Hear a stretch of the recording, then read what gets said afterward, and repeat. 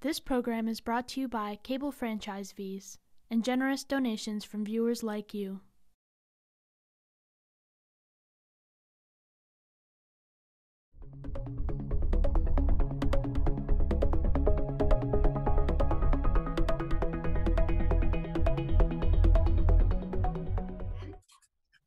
Based on Governor Baker's executive order suspending certain provisions of the Open Meeting Law, GL Chapter 30A, Section 20, and signed Thursday, March 12, 2020, this planning board meeting is being held virtually using the Zoom platform. My name is Christine Graham-Mullen, and as chair of the Amherst Planning Board, I am calling this meeting to order at 6:31 p.m. This meeting is being recorded and is available live stream via Amherst Media. Minutes are being taken as normal. I will now take a roll call. Board members, as you hear your name called, unmute yourself, answer affirmatively, and then please place yourself back on hold. Michael Burtwhistle. I'm here. Maria Chow. Here. Jack Jemsick. Here. David Levenstein. Here. Doug Marshall. Present. Janet McGowan. Here. Board members, if technical difficulties arise, we may need to pause temporarily to rectify the problem and then continue the meeting. If you do have technical issues, please let IT or Pam know. Discussion may be suspended while the technical issues are addressed, and the minutes will note if a disconnection has occurred. Please use the raised hand function to ask a question or make a comment. I will see the raised hand and call upon you to speak. After speaking, please remember to remute yourself. Opportunity for public comment will be provided during the general public comment period and at other appropriate times throughout the meeting. Please be aware the board will not respond to comments during the general public comment period. If you wish to make a comment during the one of the public comment periods, you must join the meeting via the Zoom teleconferencing link. This link is shown on the slide. It will be on the agenda and can be entered into the search engine by typing https://amherstmass.zoom.us/j/95162173329. The link can also be found on two different places on the town website.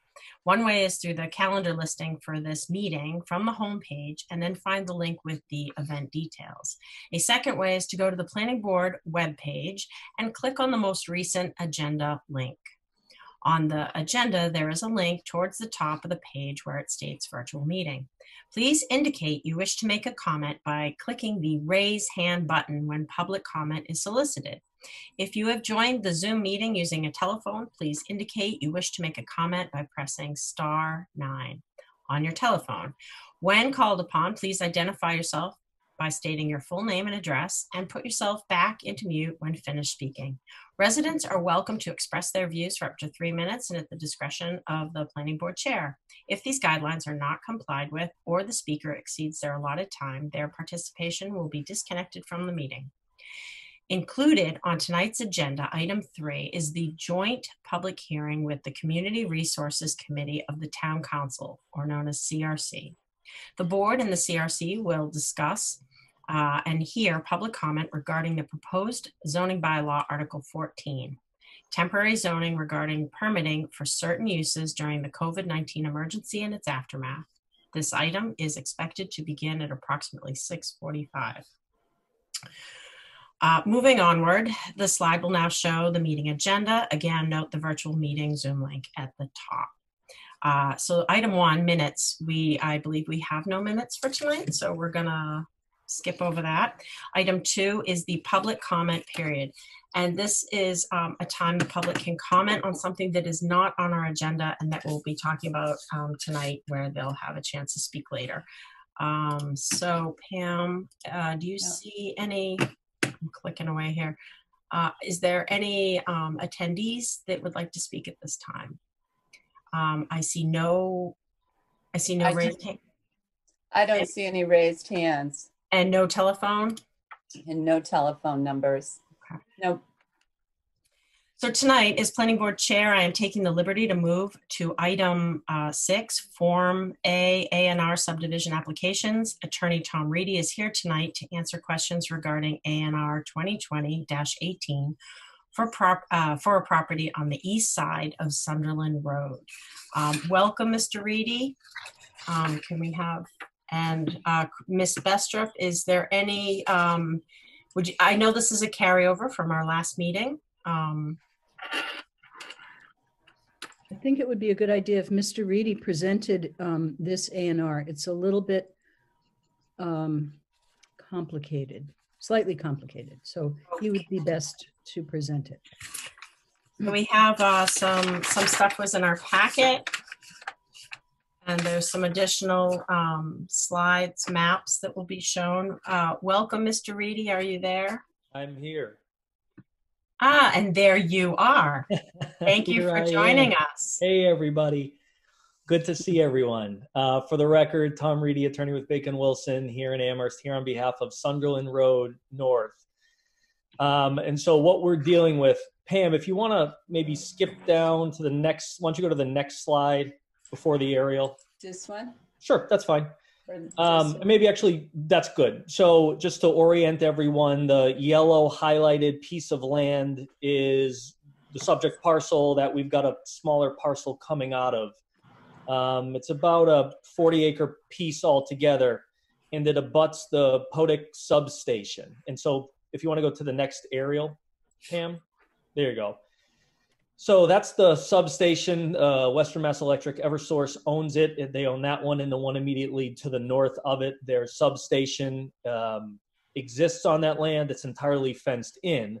You'll see that there's some green lines towards the upper right corner of that aerial. That's a transmission easement. They have transmission wires that go from that substation out, and they want to do some work on those transmission wires. However, their only access right now is through the substation. The substation is fenced under, I believe it's federal law. Everybody that enters into that fenced in area needs to go through security protocols because it is a substation for electricity generation, which I think after 2001 had a little bit more scrutiny associated with it. So in order to avoid that, they approached the landowners of that southerly parcel and said, essentially, hey, can we have that small piece? And if, Pam, you want to go back to the A&R, maybe one more above that, right there. So they asked for the piece that is outlined. It's a 0.620 acre portion of that larger 40-acre parcel. And the request is really just to endorse this plan to allow this conveyance to happen so that Eversource can actually do their transmission work. And if you go back to the aerial, Pam, you'll see that those swamp mats are about where that neck of the A&R plan is going to be. And then it just goes back into that open area. So, you know, there's no new curb cuts on 116. They're going to be accessing off of 116 through their existing roadway, but just before they get to that fenced-in substation, they'll head down onto their property where those swamp mats are to actually perform the transmission upgrades. So that's it in a nutshell. I'm obviously happy to answer any questions that you have. Thank you. Are there any questions from the board? And I see, I'm going to call on Miss Bestrup first, and then I see Doug Marshall. I just wanted to translate what Mr. Reedy said. He was talking about swamp mats, and those are the grayish things that are lined up there. When I first heard him say that, I thought he was saying something different. So I just thought I'd share that with you. Those are mats that are laid down so people can drive heavy equipment over wetland areas. I removed my hand because she answered my question. Perfect. Great job, Chris. Thanks, Doug. Are there any other board questions to this? I am not seeing any hands. So at this time, I'll ask the board, raise your hand if any of you have an issue with the chair signing this A&R. And Chris, I'm seeing no hands, so I believe this is good to go. And you and I can later set up a time for me to come in and sign them. Good, thank you. Mr. Eady, thank you. Short but sweet. Have a great night, everybody. Stay well. Bye. Bye. Chris and Christine, Mm-hmm. can you see me? Yes. You can? Because Right. I'm having some difficulty here. I think I'm going to leave the meeting for a moment and I'm going to come back in if I can. Are you the only host? Can you make me a co-host? I was trying to make you the co-host. She's listed as a co-host right now, Christina's. Okay. Okay, then good. Thanks for noticing that, So Mandy. I don't know Okay, what has so happened. Do what you need to do.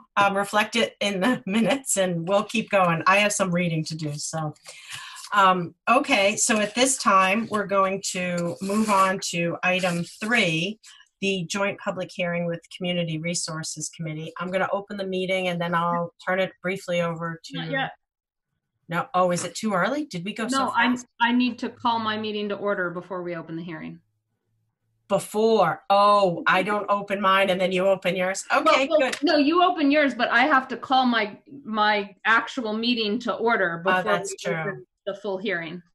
So Do you have your people? I do see I them. do. So I'm gonna, seeing that there is a quorum of the Community Resources Committee of the Town Council present, I am going to call the Community Resources Committee meeting, special meeting, joint with the Planning Board, to order at 6:42 p.m. on June 10th.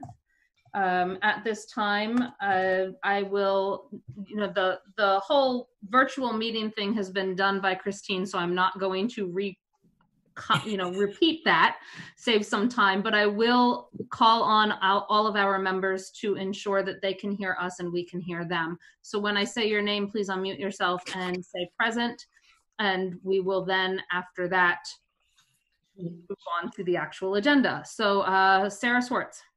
Present. Shalini Balmiln. You have to unmute, Shalini. Yeah, where?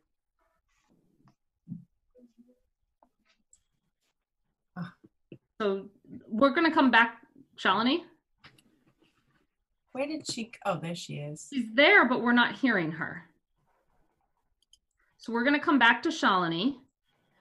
Evan Ross. I'm here. Steve Schreiber. I'm here. Mandy Jo Haneke is here. Let's try Shalini again.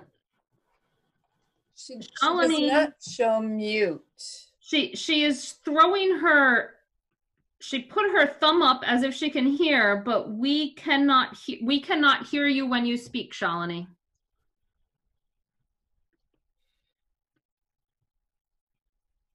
I can't read her lips very well either.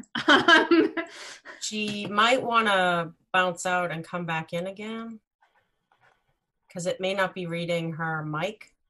Yes, so it might, she can hear us, but we can't hear her. So Shalini, maybe you can, maybe there's an issue with your mic that it's not reading what you're saying and putting that through. Okay, so do you want to try re-logging on?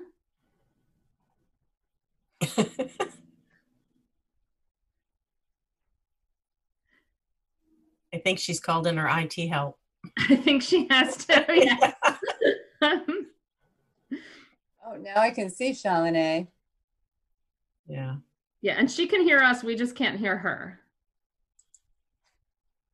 John Hannon is here. Would he be helpful? Sean is here. I just asked him to come on board to try to fix my problem. So I'm in the middle of trying to text him. Speaking of which, Pam, how are you doing? I'm fine. I actually never left. I don't know if it's the energy outside. Everything was like flashing here on my end. I could hear, but I wasn't able to see anything. This is Sean. Are you able to hear me now? Yeah, we do. Okay, good. Welcome. So, Shalini, there should be a control where you control where you mute and unmute.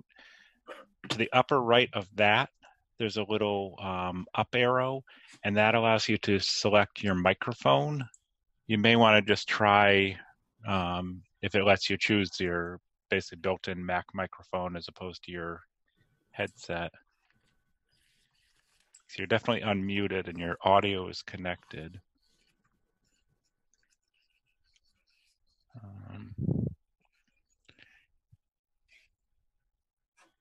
It looks like it's using your built-in microphone on your Mac.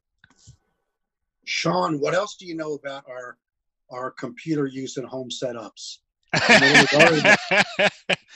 have a little dashboard. I can see what Zoom gives us, a little dashboard, basically which device is connected, and it gives us some quality information. So when there are questions about, basically it shows kind of the bit rate and everything. So if people are experiencing trouble connecting or poor audio or video quality, we can go back and look and see if it was the connection or something like that. We don't get any more information beyond that. Pam, is there a way you could take the charts down so we could see it? I can't see anything. I can see 6 people, but I can't see others. And that's, you can maneuver who you see and where it is on your screen.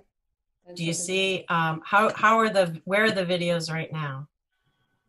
I see 6 people, including myself, in the right-hand corner. Just up in the, so there's, if you go up to the top of it, it'll give you little thumbnail things that you can play with to have different. Yeah, usually I can get 9, but it's okay. Oh, yeah, well, that's one of the buttons. You can push different buttons, but also remember, I keep mine only for about 6 because I'm trying to look. I'm also looking at the panelist screen, but I'm looking at the document, and there's an arrow, so you can move back and forth if you want to see different people. Yes, thank you. I'm good. All right, so should we move forward? I could open Mandy. So Shalini is giving us the okay to move forward. We will, Shalini, if you cannot get your audio working, text me any questions you have until we can, and we will help, and Sean will continue to help you maybe. But you can hear us, and we will figure out a way to get you on through a phone call with me or something for audio when that becomes necessary. Yeah, Shalini, you can also dial into the meeting if that doesn't work. And can she raise her hand? Can we just test that? That's another way you know if she's going to text or if we're voting or, oh, now she's there twice. She's logging in somewhere else. Is this working? Now we just heard that, Shalini. Yay! Yay, welcome. Thank you, Shalini. So I think we're ready, Christine, to move on. So you can go to the item and then I will follow you. Okay. Great. Just checking the screen. All looks good. All right. It is now 6:49. In accordance with the provisions of MGL Chapter 40A, this public hearing of the Amherst Planning Board and the Community Resource Committee of the Amherst Town Council has been duly advertised and notice thereof has been posted and is being held for the purpose of providing the opportunity for interested citizens to be heard regarding proposed zoning bylaw, Article 14, temporary zoning regarding permitting for certain uses during the COVID-19 emergency and its aftermath. To see if the town will vote to amend the zoning bylaw by adding Article 14, temporary zoning regarding permitting for certain uses during the COVID-19 emergency and its aftermath for the purpose of expediting the reopening and opening of retail establishments, personal care establishments, and food and drink establishments, and associated accessory uses in the BG, BL, BVC, BN, and COM zoning districts, and for pre-existing non-conforming uses in any district to help businesses to more quickly emerge from the economic disaster created by the COVID-19 pandemic. Okay, so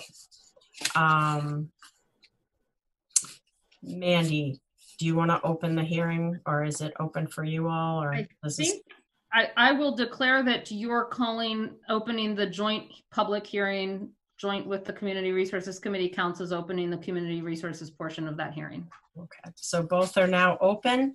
And I'll say this to both CRC and Planning Board, please raise your hand if there are any member disclosures.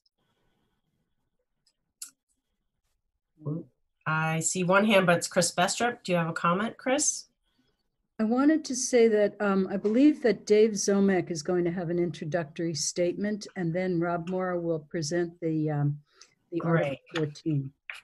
So that will be under applicant's presentation. And okay. I might have a disclosure. Shalini, her hand is up. Yeah, I just wanted to disclose that I have but I will not be applying for these temporary changes. But just so you all know that I do have a downtown business. Did she freeze up for you, man? I didn't hear part of what she said. She did freeze up. Shalini, can you repeat that? Yes. So I have a business downtown that I want to just disclose, but I will not be I'm not planning to apply for these temporary changes for my business. Okay, thank you. I see no other hands at this time. So I will, is our assistant manager? Yeah, he is unmuted. David, are you there? Here I am. Can everybody hear me from now? I can see you. Welcome. Good. Would this be a good time? Yes, this is a great time. And then we'll call on Mr. Mora to speak. Sure. Well, thank you very much for having me. And again, I will leave, obviously, the details to Mr. Mora and Ms. Brestrup.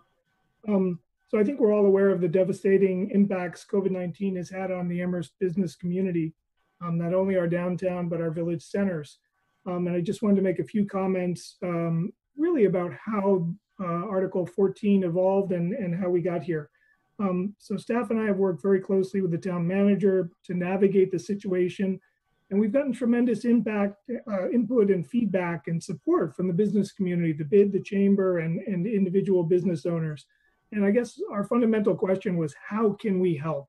We've seen the statistics on unemployment. We've seen and heard from the BID and chamber, the council has heard, various boards and committees have heard about the devastating effects of the pandemic.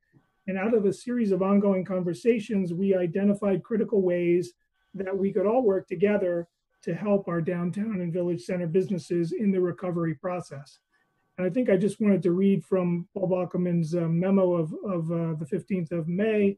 You know, the purpose of the zoning article is to expedite the reopening of retail businesses, including restaurants, to more quickly emerge from the economic disaster created by the pandemic.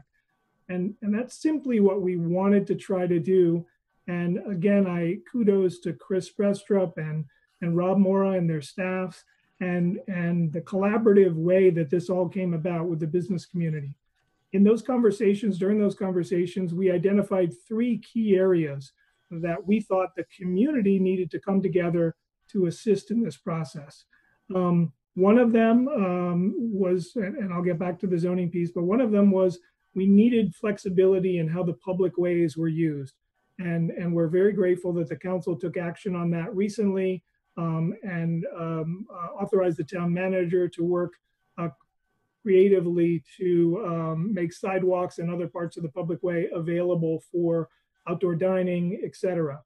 The other piece was in licensing.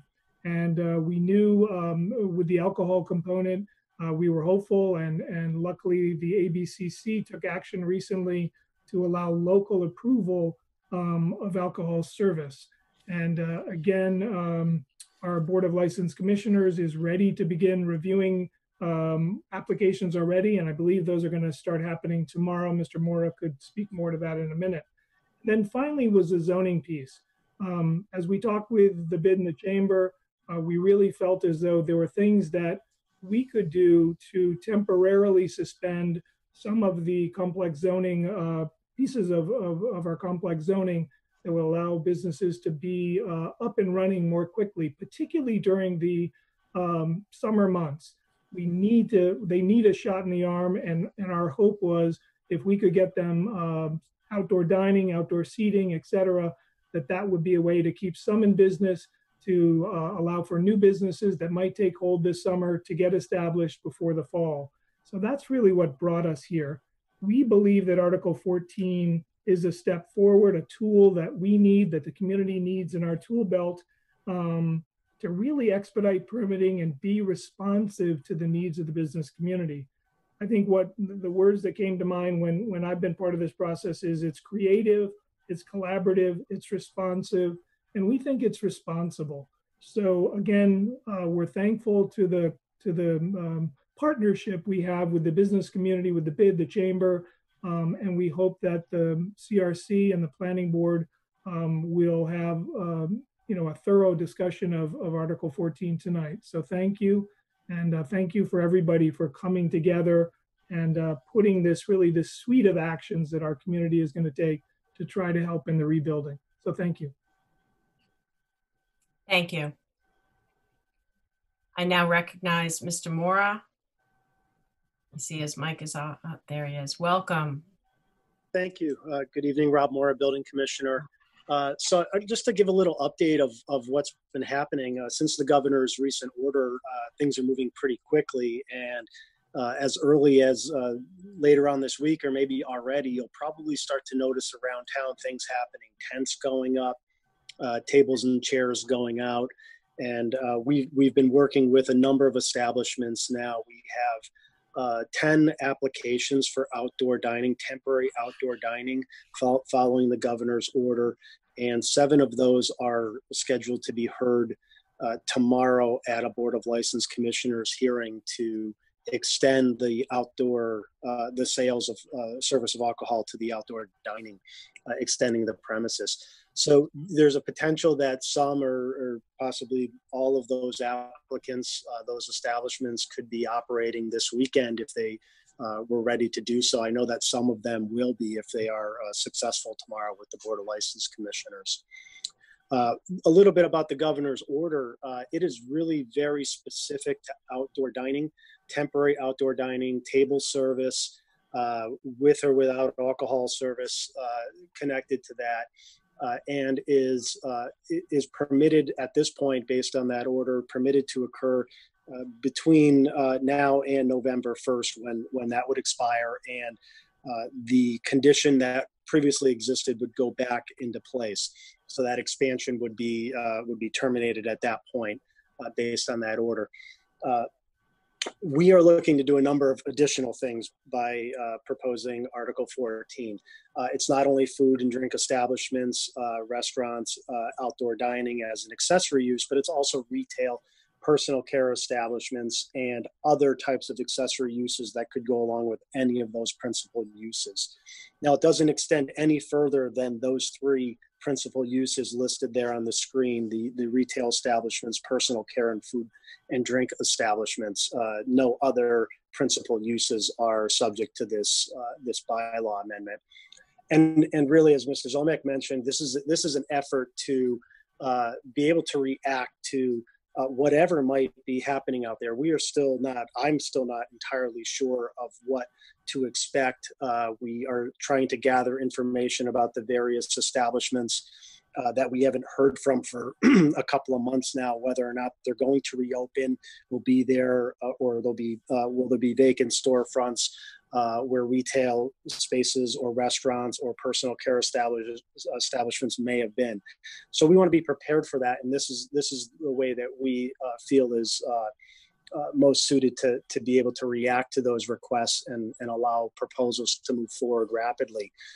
So this bylaw amendment would allow not only an existing use to be altered or expanded or changed in some way, but it does also allow a new use, for example, restaurant to be located in a vacant storefront or vacant building in these zoning districts, and allow the process to be reviewed administratively by staff, various group of staff, as noted in the bylaw language, under a very short time frame, to get to a decision and hopefully allow the establishment, if appropriate, to move forward. Now, it doesn't eliminate any of the bylaw requirements, specifically any standards, criteria, or findings that have to be made. The staff will be responsible for ensuring that those are addressed. We have put in some language regarding the design review board process and asking through this proposal that that process be suspended for temporary type or a non-permanent type of alterations, or for signage and lighting that would be associated with some of those outdoor proposals, perhaps. Anything that would be a permanent type of alteration, say a brand new door installed or a movement of a window or door in an establishment, that would be something that before we wanted to move ahead and allow the building owner to make those changes, we would have design review board review those if it was otherwise subject to design review by the bylaw.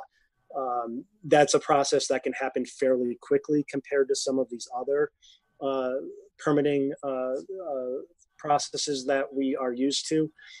And just to talk about that for a minute, I know there may have been some confusion about some earlier discussions about the normal process. Whether it's a special permit or site plan review, we have been talking about a duration for permitting of about 70 days. And that's the best case scenario when you take a look at the advertising requirements, the noticing requirements, the transmittal time frame that the bylaw requires for all the town officials and other departments and boards to get a look at the proposal, a very tight hearing process, and assuming just one hearing on the matter, the staff has to generate, the planning staff has to generate a decision, make it available for the board members to review and approve it, and then it gets filed with the town clerk in an appeal period, a 20-day appeal period for special permits, if that were the case, would begin at that point. So really best case, 70 days. Oftentimes it can go as long as 90 days under normal circumstances. And that's what we are concerned about. An applicant for any of these types of principal uses to help get business operating downtown again, filling vacant spots, or extending services so that they can have the area that they need or the tables needed to have the business operate. This proposal would allow that to occur in a much faster schedule. All of the decisions that are finally made and signed off by the building commissioner, just like any other zoning decision, would be subject to appeal. If there's a building permit or other permits that are issued subsequent to this approval, that would also have the normal appeal process that would be available for it as well. Thank you. Thank you. So unless Chris Bestrup. I just wanted to mention that one of the reasons for doing this is because restaurants won't be able to operate. Right now, they can't operate at all indoors, but when they finally open, they're not going to be operating at full capacity. They're going to be operating at 25% or maybe as much as 50%. I don't really know exactly what the governor has in mind, but they're not going to be able to open at their or operate at their normal capacity. And so allowing them to operate outside is going to be really beneficial to them. It may mean, life or death of their business. So I just wanted to add that in, and that's why we're doing this. Thank you. At this time, I will open it up to the planning board and the CRC for questions. I'll be watching the queue here for raised hands. So if there's any questions, and then just identify if you want a specific person to answer them. Right now, I only see one hand. I'll start with Doug Marshall. Hi, I have a question for Rob or Chris. Right now, if an existing restaurant goes out of business and a new restaurant wants to occupy the same space, is that subject to either site plan review or a special permit, or is that not something that requires action by either of those boards? Rob? Yes. So right now, our bylaw has two classifications, two categories of restaurants, class 1 and class 2. Essentially, it comes down to how late the establishment is open. The class 1 establishment in most cases is permitted by site plan review, and a class 2 establishment is permitted by special permit. We do not have any locations in town where a restaurant of any type is permitted without a land use permit process, one of those. So it's contingent on a change in ownership that prompts the new process. It's not a change of use from one type of use to another. Is that correct? It could be either. So a change of use, say previously being a retail establishment, now proposing to be a restaurant, a class 2 restaurant, would require a special permit for that to occur. If there is a existing restaurant and a new owner takes over the establishment, there could very well be a condition, and we do have many of these, a condition on the current special permit that the permit expire on the change of ownership. Okay. So that new owner of that business would need to apply for that start that process. I don't see any hands right now. I'm just going to ask. So what if an existing restaurant wants to relocate to a different space that may be empty, or a couple of restaurants want to unite and work together? How would that work?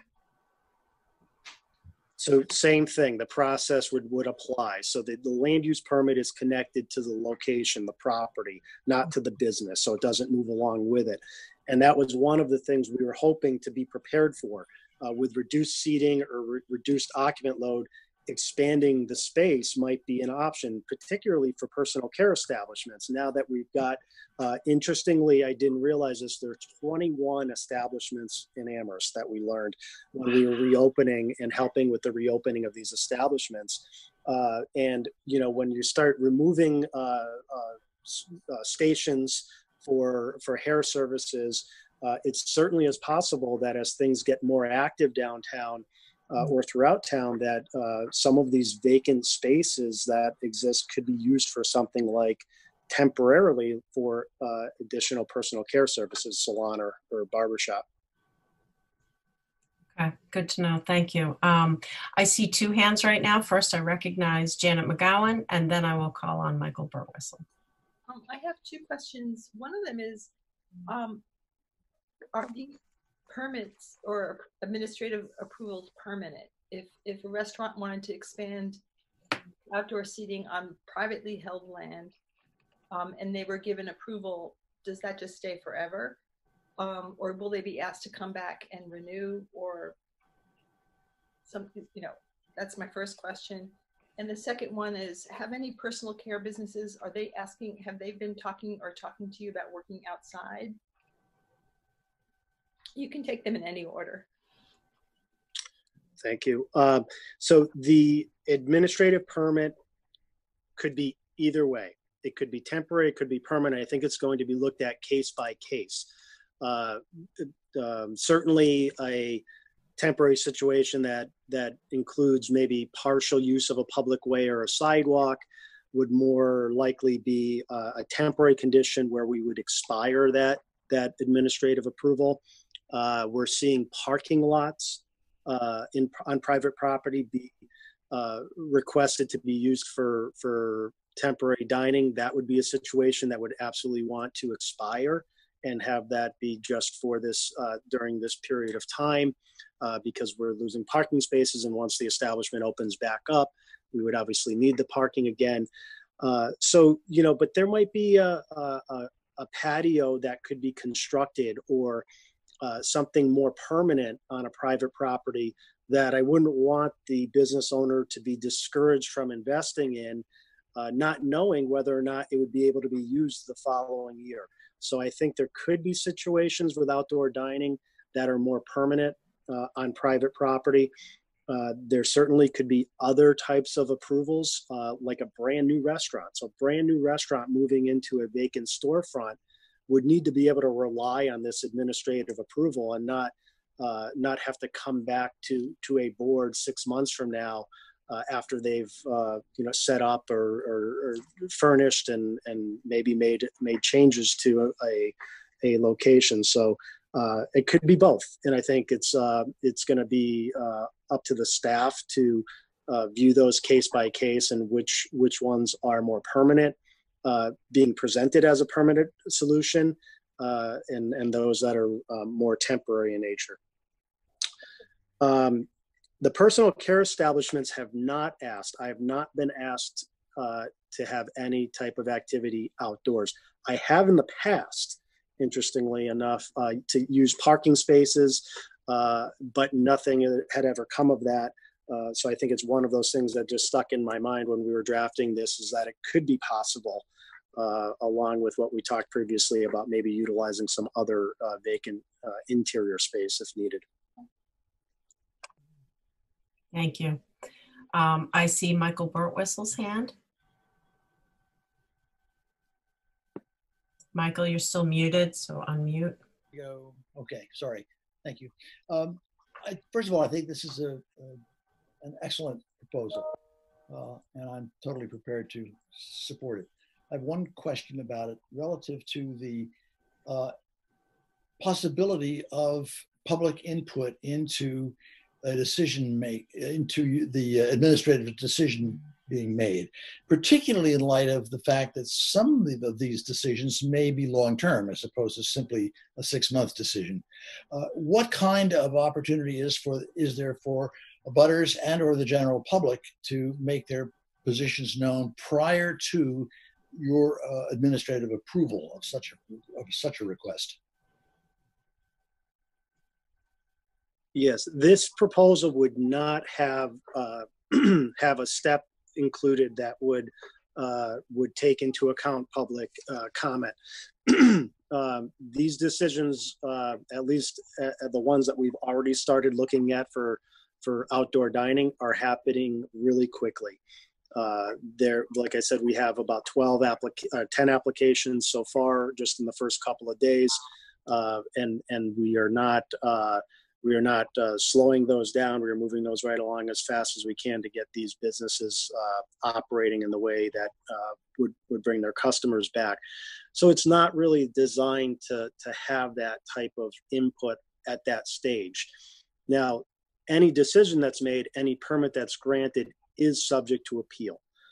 So within 30 days, a butter that wasn't happy with something that was approved would have the right to appeal that decision to the Zoning Board of Appeals and potentially get the decision reversed. That would be, that would kind of be what's available, the tool that's available to them.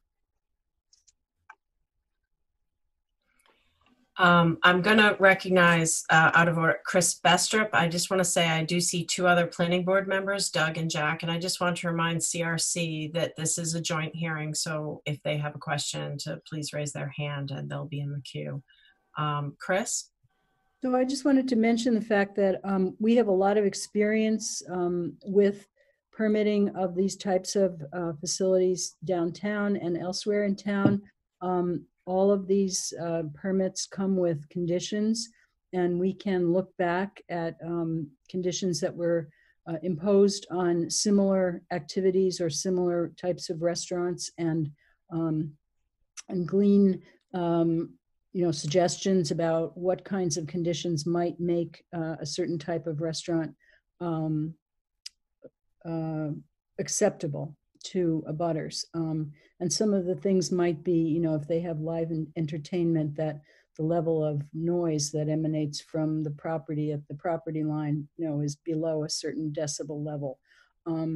anything having to do with queuing or waiting or anything like that. Those are usually the things that people are most worried about, that there's going to be a line of people outside making noise late at night. And, you know, we can control that, having people wait in their cars, having people not come until their reservation is ready. So we're aware of the kinds of things that abutters would be concerned about. And I think that we would incorporate those into decisions about these facilities. Thank you, Chris. Okay, I call on Doug Marshall, and Jack Jemsek is next.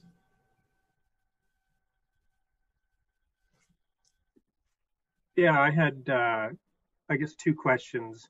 One is, since the planning board and other town bodies will continue to meet through this period on a fairly regular basis, what is the plan of staff to inform the planning board in particular about decisions that you have made so that we can see how things are running? That's the first question. And the second question is, if for some reason we objected to a decision that had been made, would we have standing to appeal that decision? Or what would be our avenue to reverse it? Thank you. Chris, I saw your hand, or Rob. So the planning board could be made aware of by report at each of their meetings. I also had thought that maybe we could possibly present or display all of the approvals that are made under Article 14 on our website to make them publicly available, and those would know that those occurred and the dates that are associated with it. I don't see any reason why we couldn't do that. If the planning board objects to a decision that is made, they certainly can appeal that decision. And I would expect that if there was something not working properly with this, a recommendation to the council to either suspend it or amend it again or do something would be appropriate.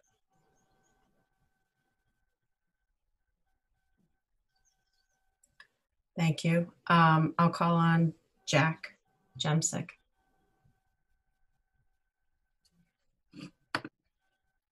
Hello. I just want to say this seems to be very important bylaw being proposed, and I would love to have seen this presented to the board, a couple weeks ago even, but I think we have one of the better planning departments, and I appreciate what Rob, Dave, and Chris have done to push this through. And I think in terms of awareness, I would encourage the town to, publish, a very clear, article, within the Gazette or other publication, certainly on the website, regarding the notice of what's going on with this. Dumb it down, simplify it.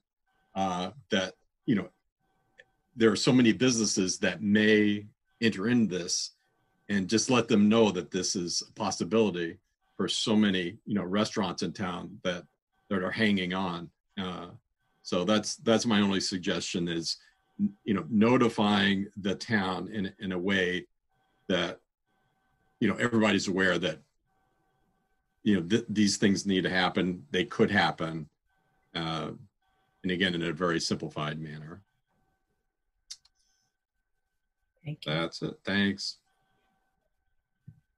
I'm going to open it up to public comment. I'm not seeing other hands up. I just wanted to say one thing. Today I read in the paper, Boston, all towns are dealing with this rapid fire, but Mayor Walsh from Boston, he had a quote today that said, in concerning, letting the public know and keeping, this rolling forward, he said, this is not a typical community process, but conversations are going to continue. And I think what he's saying is, they're going to keep listening and talking, and I assume our town will be doing the same thing, collecting data from, everything from noise complaints to keeping their eyes open and just seeing when things aren't working. He also mentioned that they will be posting a list online listing all restaurants that had got approval. As of now, they already have over 500 applications and they've approved 200, just to put me. But I liked when you said putting something online. I think that's really important so that people know there's one place that they can watch it. But it also, as I opened a public comment, part of this is the public needs to know that this is happening and they're open. You don't want to build it and then not have them come. So as I open it, I know the bid in the chamber, I can see representatives there. I assume this list will be replicated in different ways on their websites and that it will be advertised where the public can find out where you can go and what is offered. So thank you for that. So I'm going to switch over to the public. I'm looking at the attendees list. I see one hand up right now, but if there's any other comments that want to be made, I see a couple. Now would be the time. And also, Pam, let me know if there's any phone call-ins. I don't see any phone at this point. Okay, thank you. I recognize Dorothy, Pam. Okay. And then I see Claudia and Gabrielle. So we'll go in that order at this point. Hello. Hi. I have a couple of questions and a comment.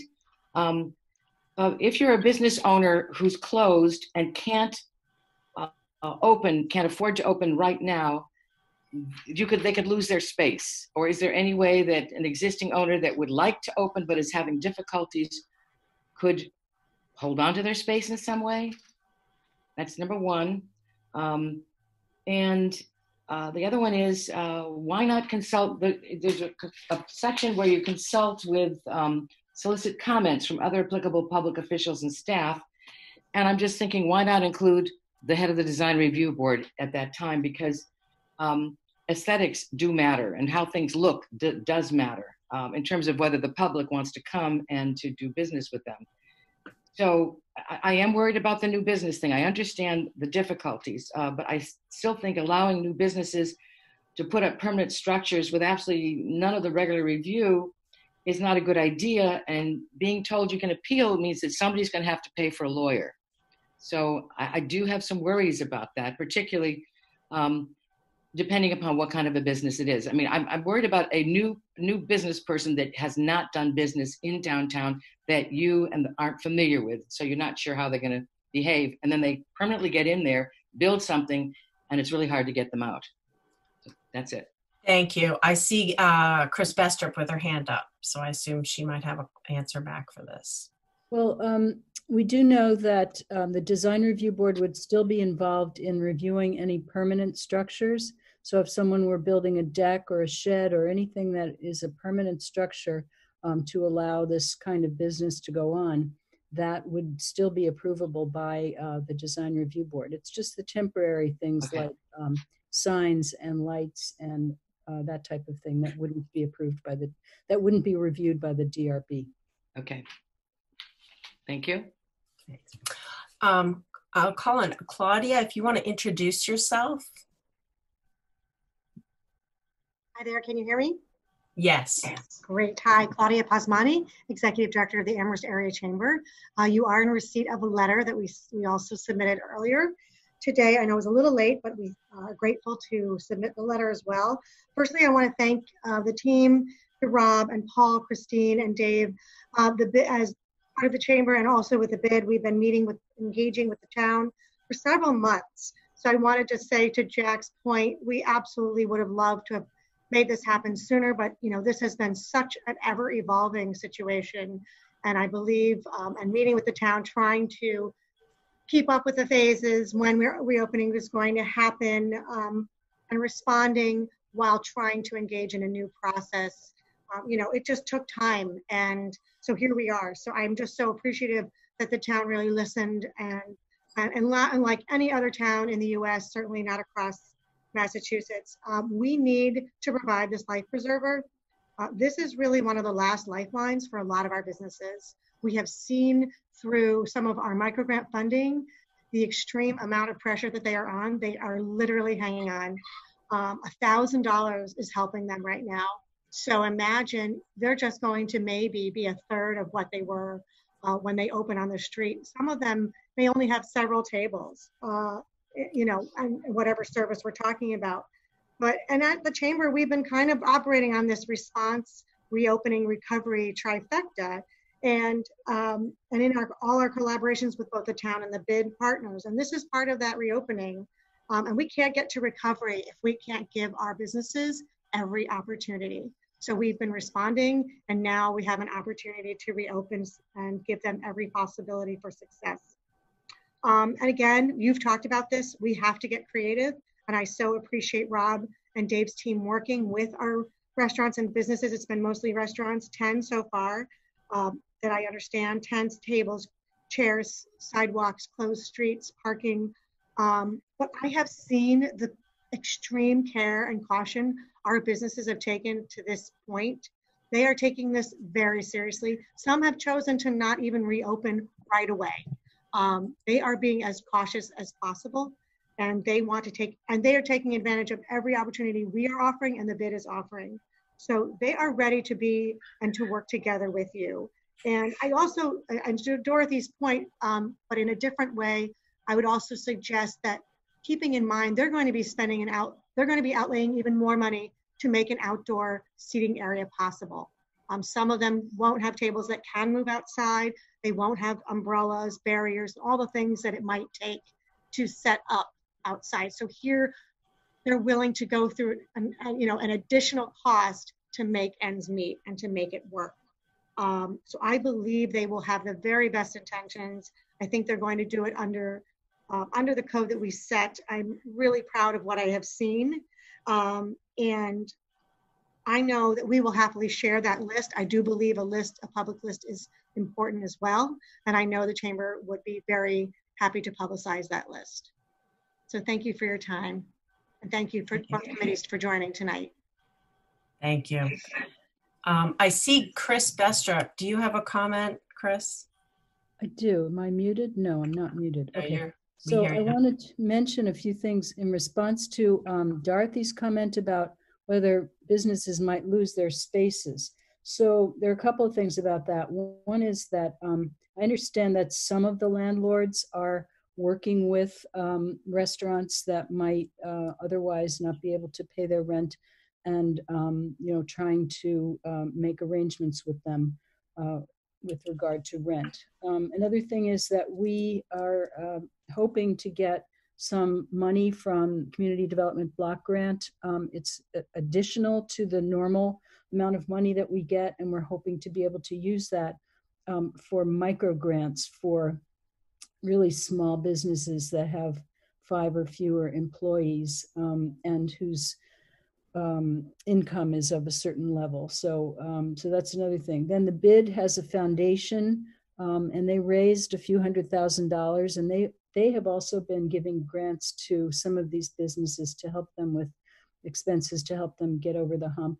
And in addition to that, the Solomon Foundation, which we recently found out about, is possibly able to help us with some of the infrastructure that we're going to need to make our downtown more beautiful and more appealing for outdoor dining. And we're going to be applying for that grant, and we're going to be working with the bid on that. So all of those things we hope will help, and perhaps the Solomon Foundation will be able to help us with purchase of umbrellas and planters and things like that. So, we're very excited about this. We're hoping that it, really works out, and that Amherst becomes a very vital, exciting place this summer.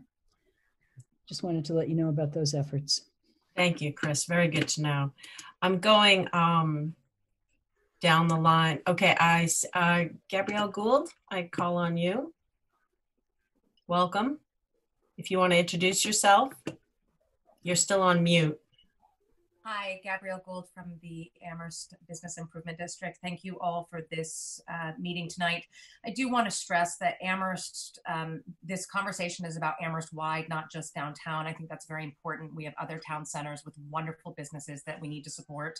I also want to stress the fact that Amherst was hit 3 weeks before any other place in Massachusetts. With the closing of our university and the colleges, we had the rug pulled out from us. So we are 3 weeks behind. And I stress this with every time I am on the phone with Secretary Keneally, the time that I have had in front of Governor Baker. We lost our July and August. So while the rest of the world is trying to get their summer back, we lost ours when we lost April and May. So our businesses have been hit a lot harder than many, many other municipalities throughout Massachusetts. I think I am speaking confidently that all communities are looking at zoning, temporary zoning amendments like this. I am on the phone constantly with communities across Massachusetts, hearing what they are doing, and I'm more than happy to answer questions about that. Every day for our businesses is a make it or break it. We have given them some time and some hope through the Downtown Amherst Foundation, which the Chamber of Commerce and the BID have created together. We have raised almost $300,000. We have given $150,000 of that in round one to small businesses. And we are planning on doing the same thing again in about a week's time. The application process is open right now. Again, that is hope, and that is some time. And what they need now is action from the town to support them. And I have to say the town has been remarkable in the action and the work that they have done to date and to this meeting. And I really think that we need to support Chris, Rob, and their team. They know what they're doing. They know their business, and they know this community, and they have experience. And it is time to let them do this. This is an economy and a pandemic that is unprecedented.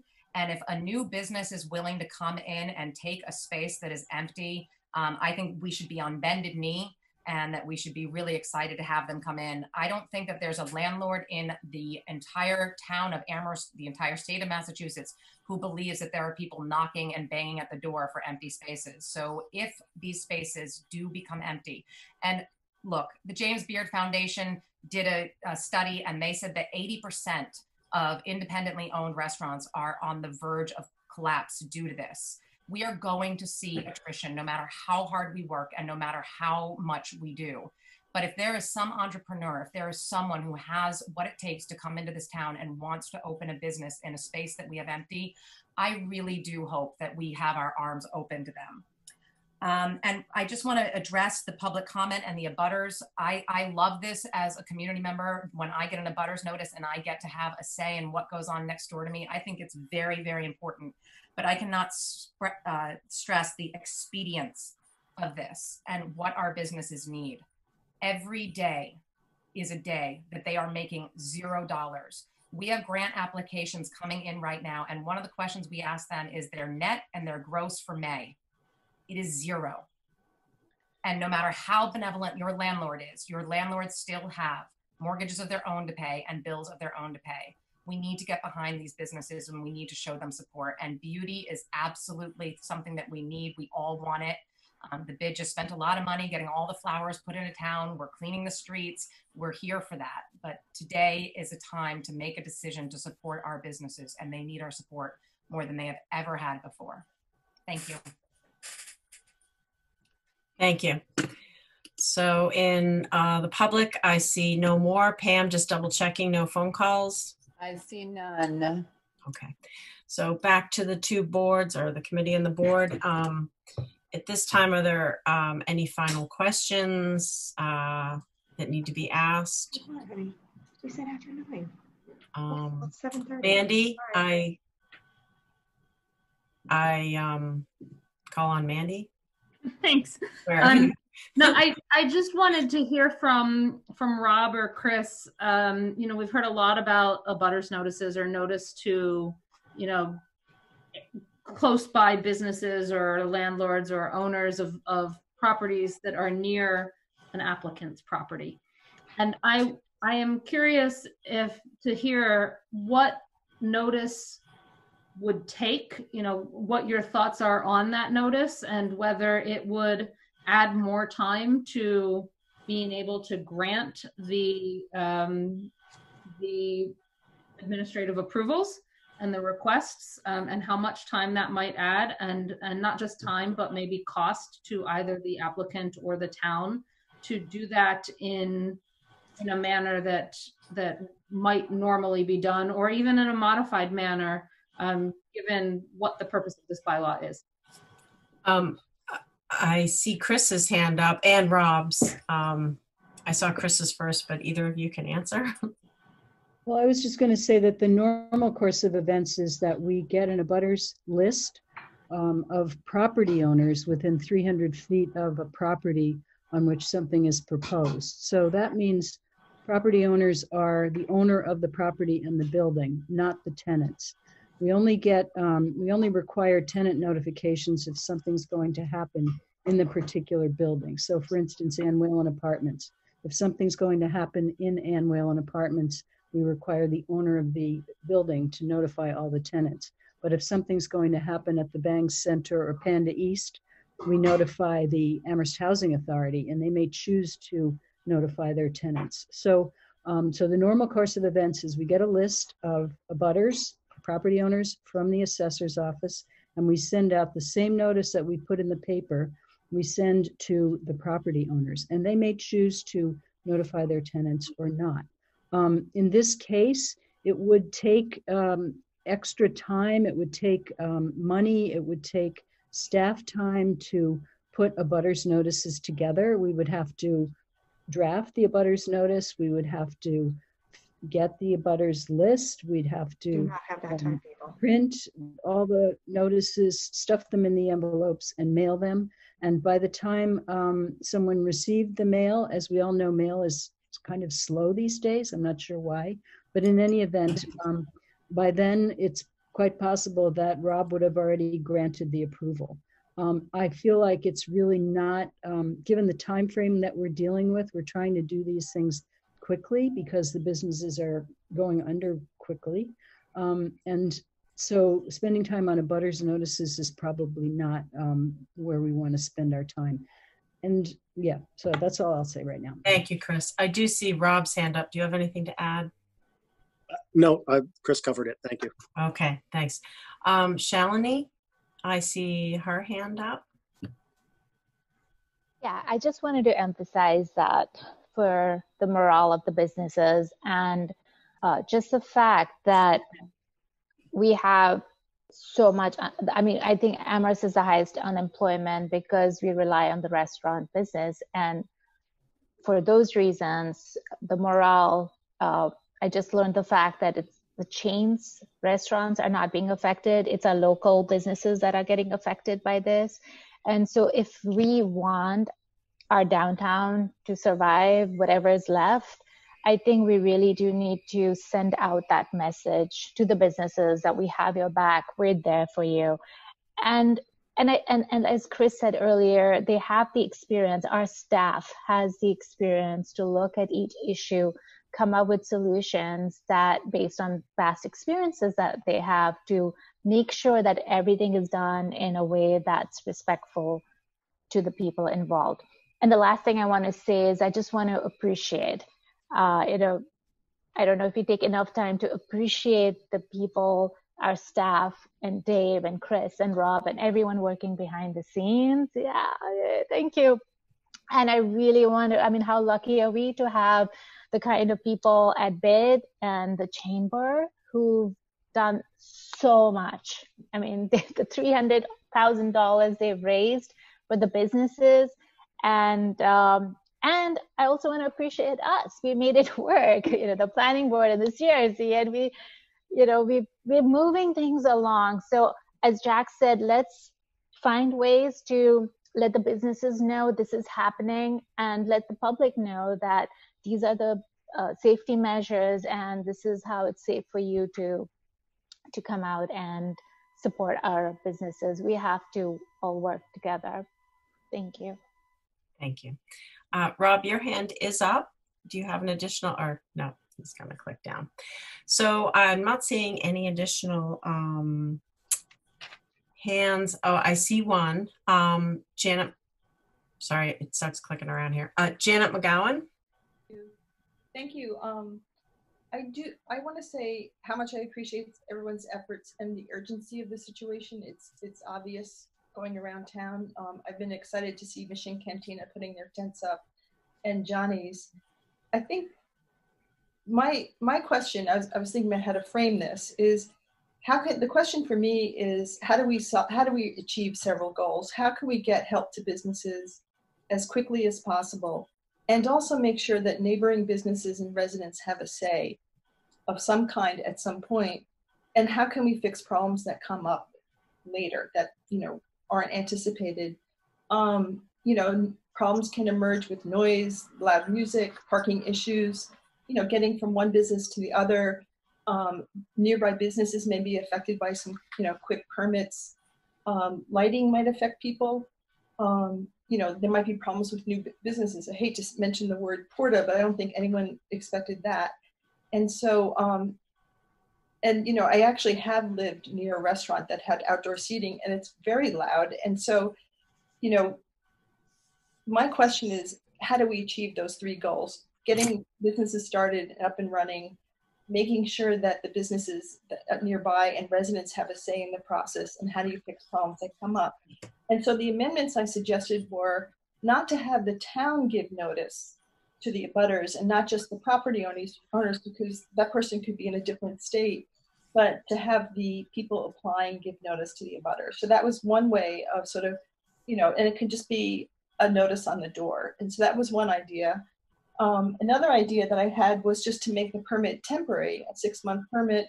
So at some point when things are slower and, the winter has come, and I think the crisis is still going to be going on in the winter, but there's time to kind of revisit the permits, see if there's conditions that need to be changed, or maybe one or two might just have not worked out at all. And so that was my second suggestion for amendment, is not to make them permanent permits, but temporary. And I can see the point about a restaurant opening not wanting to go under a temporary permit. I would assure everybody, I think the planning board, the ZBA, the building commissioner all want that to work in 6 months. They're not going to pull a permit for no reason. As we've been talking, I was thinking about, how do we achieve these three goals? And we want to get people going. I'd love to have a taco from Mission Cantina on Saturday. And I'm beginning to wonder if a way to achieve that would be to have permit conditions, that there is going to be a 6-month review of the permit or the administrative action, that people, before that review, are notified, people within 300 feet, and they would have an opportunity to they can have some permit, and that the permit may be altered with new conditions.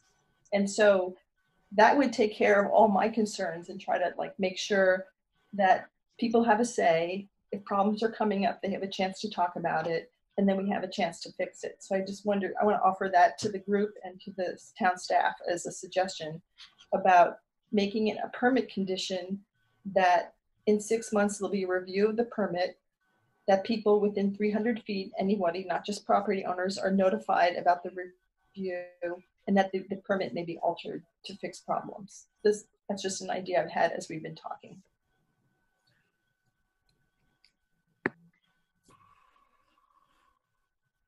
I'm not seeing any more hands. So at this point, I could close we could close the public hearing part. Shalini just raised her hand. Oh, is she? Thank you, Shalini. Yeah, I just wanted to offer the suggestion, that to the suggestions that Janet made, especially the one about notifying the neighboring businesses and residents. I think that the staff could maybe just offer that as a recommendation to the applying businesses. Hey, it'll be a good protocol for you, or being a good neighbor, to let people know. And if anything, they might get ideas from the neighbors how to make it work. So, but I don't think we should make that a compulsory thing. But I think just having a list of a protocol that might help the businesses kind of work with each other, with that idea of working together could be something we can add, or staff can add, sorry. Thank you. So at this time, I'm not seeing any hands. We could make a move to close the public hearing. And then we could have any other last final comments or a motion. I see Jack. I would move that we close this public hearing. I'm not sure what other jargon is necessary to move it through, but You'd want to, are you making a motion? I am. Approve, to recommend? I think that's what we're doing. We're recommending. I think we're closing the hearing first before we do the motions for recommendations and all. We can do it that way. So at this point, we'll just close the public hearing. We usually do it at the same time. So CRC wise, do we second that? And just yeah, so I think we might need two motions, one from each board to close the public hearing. And then we could, if we get them both simultaneously, we could then just vote all at once through one roll call.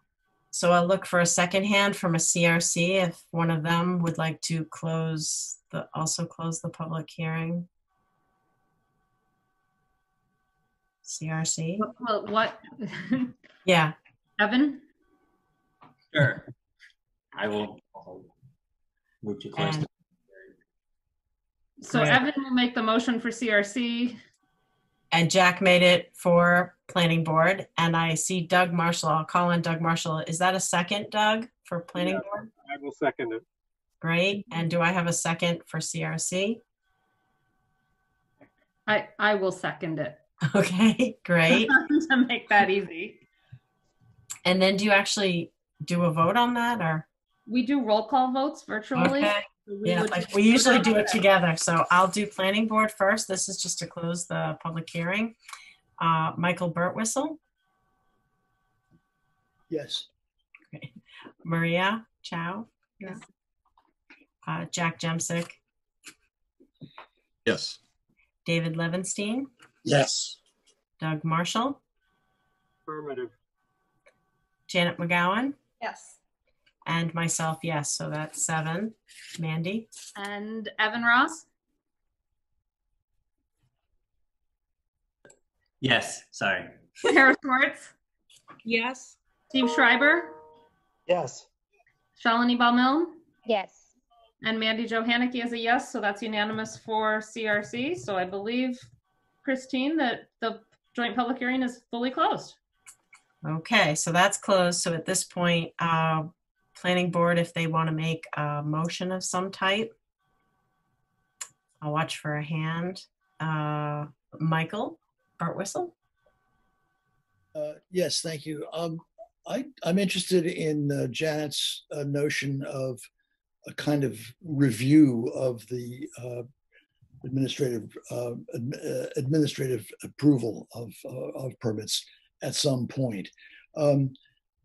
I also do not want to put anything in the way of reopening businesses as soon as possible and as liberally as possible.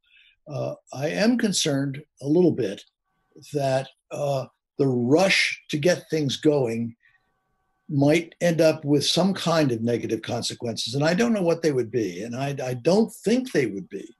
But I'm hesitant to subject neighbors, whether they're residents or whether they're property owners, of the impact of an unwanted outdoor dining area without any recourse. And I don't think it's unreasonable to ask for some kind of review after the outdoor dining season is over. Let's say November 1st or December 30th or whatever date you want to have at some point when we're no longer having any outdoor dining, to assess how it's been.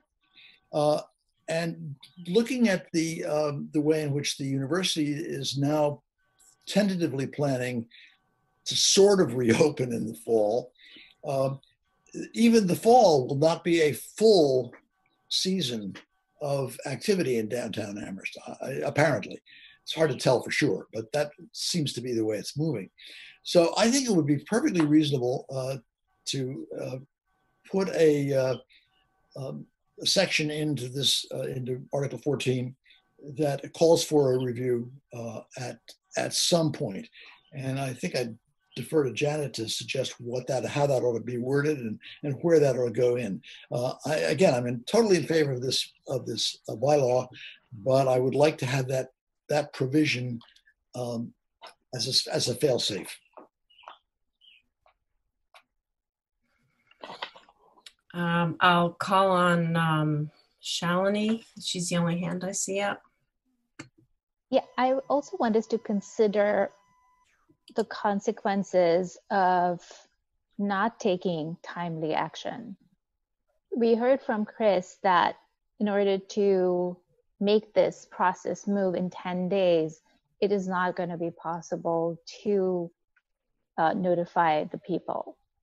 And if you do want to go through that process of notifying people and not giving people the guarantee, the kind of guarantee they need to make the investments, that this was not going to be just short-lived, as Rob explained, I just want us to consider the consequences of not doing what all the other communities around us are doing. And if the businesses who might be considering opening in our locations in the empty places would not want to go to the other places where the communities are making it easier, and what our downtown is going to look like once the existing businesses close, because we were hesitant, we were afraid that something might go, crazy with this.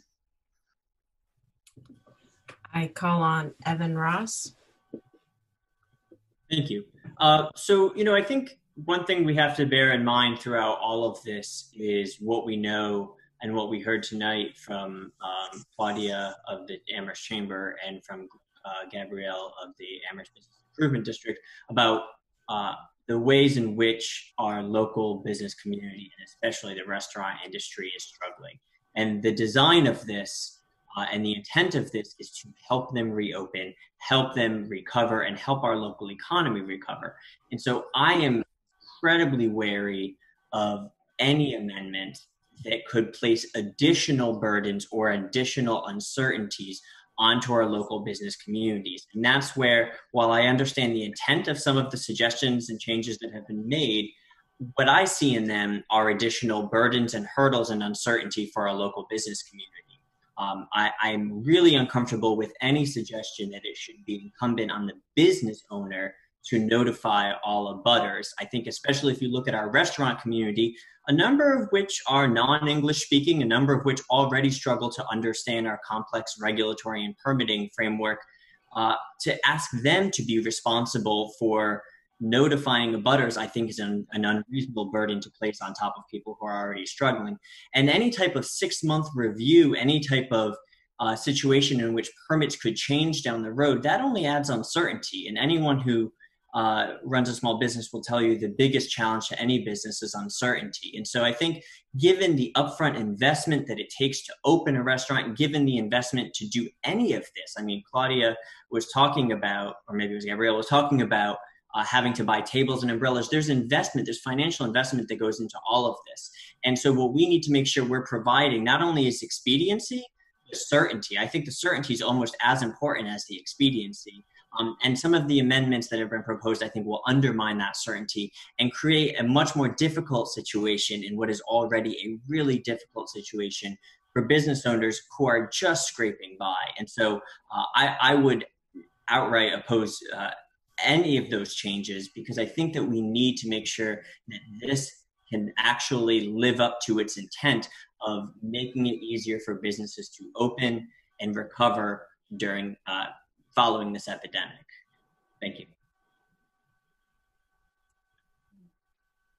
Mandy.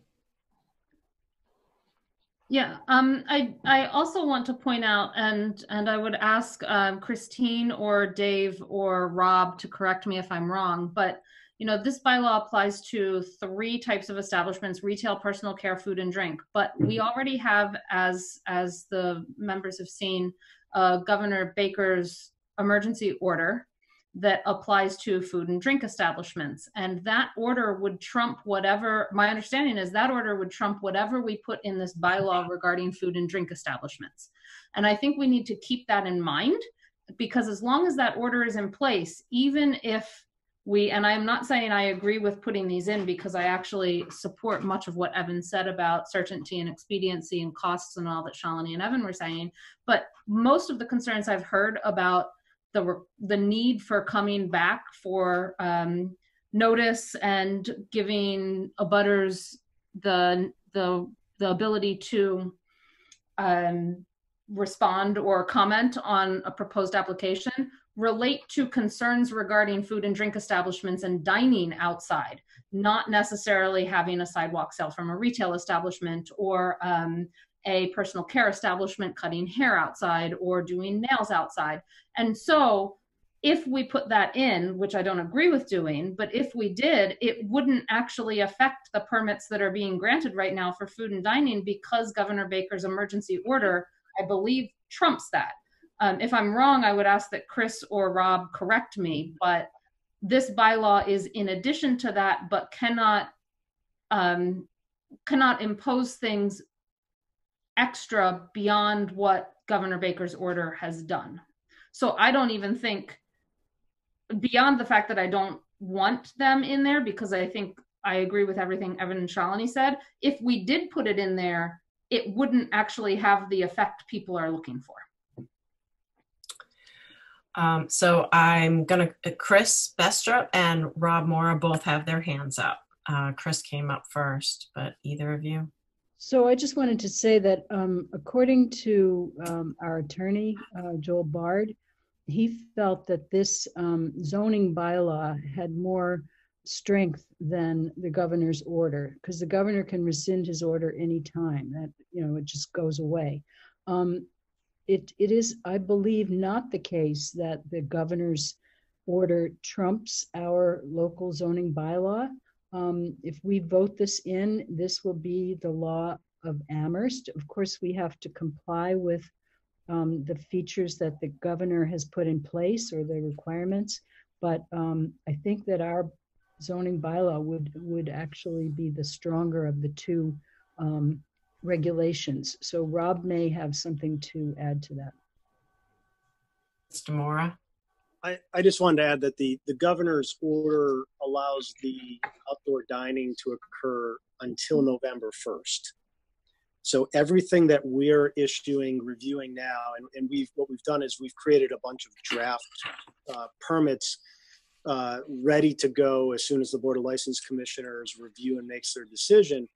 And those permits are coming with a long list of conditions. And one of those is that it will expire November 1st. Now, November 1st, there might be an option to extend it under Article 14 or sometime between now and then, if the establishment wants to look at it longer term or even going past that date, or if the governor rescinds it beforehand.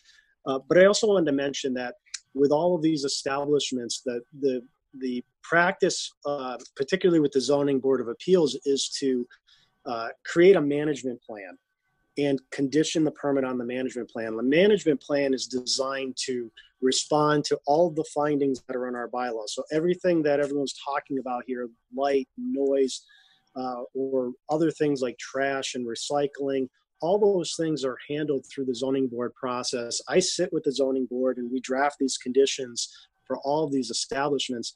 And the permits are designed to operate so that the operation complies with and satisfies the findings and the criteria and standards that are in our bylaw. And if it's not happening for whatever reason, that's where we get involved. And we do this every day. We called out for a situation and look at it to see what's not working. And I can tell you, I've been talking personally with these restaurants over the past several days. They are all interested in doing this right. And they are looking at their management plans. They are updating them, revising them to address the outdoor dining. They're ensuring that staff are tip certified for servers and crowd control managers in place in case lines start to form. So they're taking this very seriously, and that's the the process we've established here for many years and has proven to work well. Porter was mentioned. There are exceptions to that, but we have the ability to work with the business owner to adjust and make improvements as needed to make sure that they're in compliance with their permit. I don't see this being any different than the conditions that would be associated with a zoning board special permit for this type of establishment. Mr. Moore, just to sort of play it out, just so people will hear from you. So let's just say there is a parking lot that now has a restaurant, and there are some complaints happening over a weekend that the noise is too loud, or there's too many cars going the wrong way, or whatever the complaint is. I assume police might get the complaints, or town hall. Is there a system being evolved to collect these complaints, and then who would be tasked to sort of investigate it, and where would it fall in priorities? We already have that system in place. So we are designed to be a complaint response department. We are not proactively enforcing any of our bylaws, any of our regulations. We are there to respond to complaints. And so that can be done a number of different ways, whether it's previously in person or a phone call. We have an online location where a complaint can be filed. Those complaints are immediately responded to, no matter what they are, even if they're found to be, something that we're not addressing, or to call them and say, no, we don't regulate that. They are immediately responded to by a code enforcement officer. I'm noticed on those. The lead code enforcement officer, John Thompson, is noticed on those, and then they're divided up depending on what their subject is. Sometimes they are directed to DPW for a sidewalk that has brush overgrown. Sometimes it's more of a housing matter or a health matter where we need a health inspector to get involved in if there's a restaurant related issue. I completely expect that there will be issues, there will be complaints, there will be questions, there will be adjustments that need to be made. We're designing these some of these in parking lots where we're trying to look at traffic flow and access and waiting and signage. And I think, in discussions that I'm having, I think it's pretty well known that this is our best effort to get this operating, but we're putting in a lot of conditions to ensure that if something needs to be done, we'll be there to help the establishment figure out how to do that. Thank you. I recognize one hand. I see Janet McGowan. Thank you. My concern is that there's really no public participation in this process. And so, even today we actually had the members of the public were Dorothy Pam, our town councilor, the BID, who's, wholly backing this, and the chamber. And I recognize how hard everybody's working. So it's very conceivable that very few people had notice of this hearing. And I actually think amending the bylaw and adding some extra language may just delay approval. And so I did draft some language that I'm not completely wedded to, but I'm wondering if the planning board would recommend, or Christine Brestrup, or the building, Rob Mora would agree to add this language as a permit condition for the review. And so if you want me to, I could read it, hopefully very slowly, and see what people think about that. And so the language I was thinking about maybe putting into each permit, here it is. After 6 months, or 180 days, sorry. After 180 days, each administrative approval and permit will be reviewed with notice to all the abutters within 300 feet. And the conditions may be adjusted after review.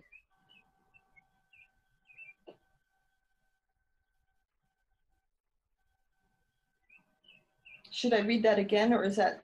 No, I'm just looking for any hands for support or comments. I'm seeing no hands at this time. So I'm suggesting this as a permit condition, which will give you the chance to go back and say, oh, we missed something, or someone, doesn't like the lights, they'd like them off at 9 p.m., not 10 p.m. or whatever. And so the people who, like I drove around South Amherst today, and I think we're not just talking about restaurants, but mostly talking about restaurants. Almost all the restaurants in South Amherst are near like apartment buildings or people's homes. And so I'm just very uneasy about having a process in place for 6 months and no possibility of review or their participation even after 6 months. And I don't want to slow the process down. I also think I don't want to get into a long thing about the language, but I think that giving members of the public an opportunity to participate and say, hey, these things are bothering me, can we change the condition and add that, would give the public the input that we always give them. We want our community to have. So that's my comment. Thanks. I'm going to call on Rob Moore. I see his hand up. I just want a couple suggestions. I'm concerned about the amount of staff time that would be involved later down the road for potentially a number of these types of permits to be reviewed and just coordinating and creating the decisions or records of those discussions. But I also think it's not really necessary. Our bylaw has all the findings really detailed. This 10.38 findings get into a lot of areas which are gone through when we're reviewing these permits. And those are not just a one shot, it's the operation needs to comply with our bylaw going forward. So if I'm responding to a complaint about lighting that maybe we thought or understood from the proposal met the intent of the bylaw, but turns out it doesn't, I have an obligation to ensure that that business owner reacts to that and makes the adjustment that's needed. And that, we would cite the provisions of our bylaw, which would be fully in effect all through this and afterwards. So I think those safeguards, they're there. And I think you can be confident that this is what the staff does. This is not new to us. Even with restaurants downtown, waiting lines and noise to the heard from the residential developments nearby is not something that would be that uncommon. It's happened over the years, and we've talked with the establishments on how to manage that better. And we have that ability, and we don't need a permit to expire or review for that to occur, which is why in recent years, the Zoning Board of Appeals has stopped expiring permits. So if you look back in the 90s, early 2000s, the permits expire when the ownership changes. Some of them expired after a period of time and required renewal. The Zoning Board in recent years has found that an effective management plan and connection to our findings in our bylaw work well with good enforcement and complaint response. And that's what we've been trying to build, is that responsiveness of the business owner. And I think it's proven to work when needed. Thank you. I'll call on Michael Burtwhistle, and then I see Jack Jemsick. Yeah, like Janet, I am a strong proponent of as much community and public participation as possible in things like this. However, I'm really convinced by Mr. Mora's constant reference to the zoning bylaw as his template for making these decisions. And as far as I'm concerned, that's convincing to me. As long as we are abiding by the bylaw, I see no real problem with providing our town officials with the authority and responsibility to comply with the existing bylaws. So while I would like to have more public participation, I understand that in these conditions, that is difficult at best, if not impossible. So I certainly will support the bylaw as it's been proposed and trust Mr. Mora and Ms. Brestrup to enforce it appropriately. Thank you. I call on Jack Jemsick. Yes. I would like, should we close the public hearing? We already Where are we closed. at now? We're waiting for a motion from a planning board member. I move that we approve this zoning bylaw. Do I have a second? I see Maria, your hand went up very quickly. Second. Okay. So as drafted, I understand. As drafted, correct. So we can have further discussion. I did not know, Mandy, do you want to take, is your board ready for any kind of motion? Because we would normally wait until we hear a recommendation from the planning board, I would recommend that our members not make a motion until after the planning board has dealt with their motion. Okay. So just asking planning board members, is there any more discussion or comment before we take a vote? I'm seeing no hands. So at this time, we could do a roll call vote on this. Christine? Yes. I'm sorry, this is Pam. Yeah. Are we approving the bylaw or are we making a recommendation? We're taking a vote to approve our recommendation for bylaw Article 14 as written. How's that? Okay. And I'll call Michael Burtwhistle. Approve. Maria Chow. Approve. Jack Jemsick. Approve. David Levenstein. Approve. Doug Marshall. Approve. Janet McGowan. Approve. And Christine Gray Mullen. Approved. Unanimous 7. It's all yours, Mandy. Thank you. At this time, is there any further discussion from the Community Resources Committee? I am not seeing hands, so I believe I will be looking for a motion to recommend the Town Council enact zoning bylaw Article 14 temporary zoning as revised by Attorney Bard, both as an emergency measure under Charter Section 210B and a regular measure under Charter Section 210A. I see a hand, Sarah Swartz. I so move. Sarah moves. Is there a second? Second. Evan seconds. Pam, do you need me to send that language to you or read it? I would love for if you could send it to me. That would be wonderful. Thank you. I will email you that language so that you can get it exactly. Thank you. Because I know I read it pretty quickly. You did. We will do a roll call vote. We are going to start with Evan Ross this time. Yes. Steve Schreiber. Yes. Mandy Jo Haneke is a yes. Shalini Baumilne. Yes. And Sarah Swartz. Yes. That is unanimous. So can I ask Mr. Mora or Christine Bestra, where does it go from here? How does the public follow this over the next week? This goes to the town council, and I believe the town council is going to be reviewing this on June 15th. Is that correct? Oh, yeah, the plan is for the council to have it on their agenda for the upcoming meeting on June 15th for a couple of actions. Under Charter Section 210A, it will be considered a first reading. Under Charter Section 210A is regular measures, and that section requires bylaws to be read at 2 separate meetings before a vote, with the vote being able to occur at the second reading of the measure. So it will be considered the first reading at that meeting, but it will also be considered under Section 210B, which is emergency measures, which the charter allows an emergency measure if the council adopts a preamble that declares it an emergency measure with reasons for declaring it an emergency measure, to be able to read it and adopt it in one meeting with or without amendments, and to have it apply and be effective immediately instead of 14 days after the vote, which is what Charter Section 210A says. So the plan is to have it be sort of a dual reading in that sense this coming Monday. In a meeting, Kate.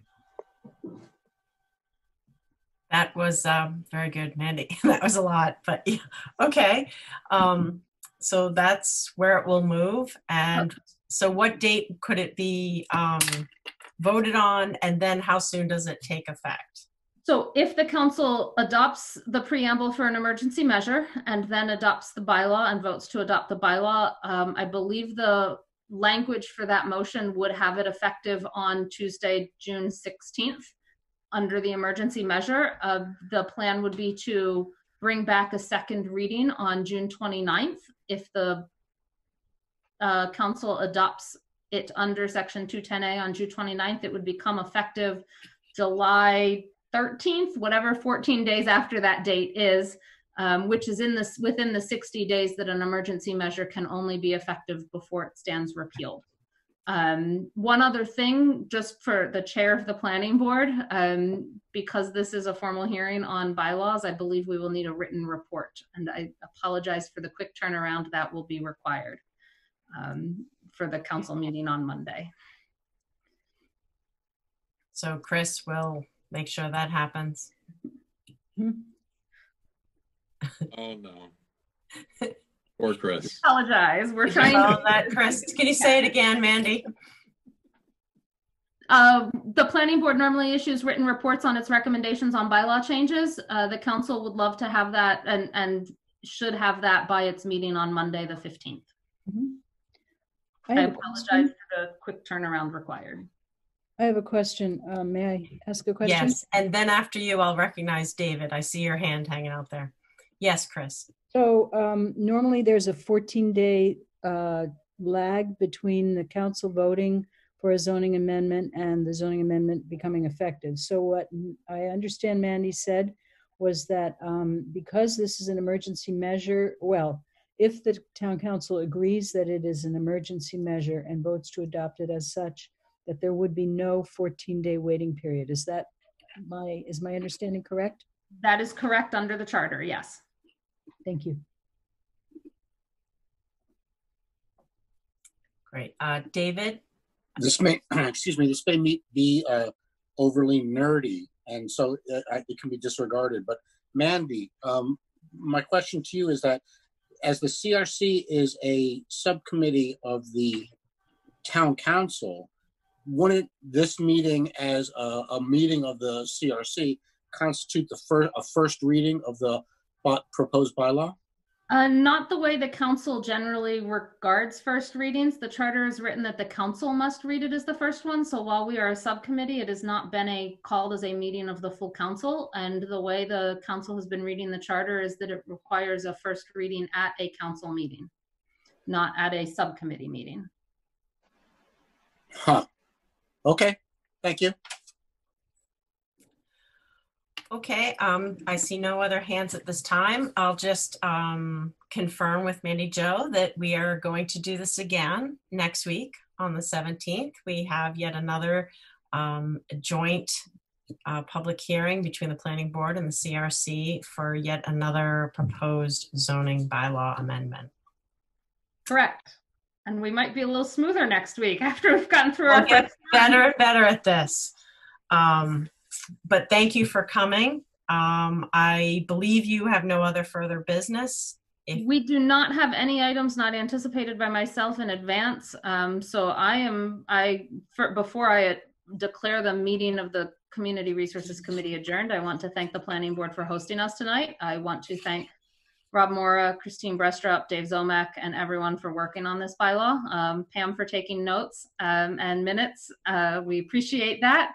And what else do I want to say? I also wanted to thank my own committee members. This is their third meeting out of 5 in 3 weeks. We have 2 more next week, and I really appreciate them taking the time to come to 3 Wednesday meetings in a row outside of the normal meeting schedule to make some of these happen quicker than they normally would.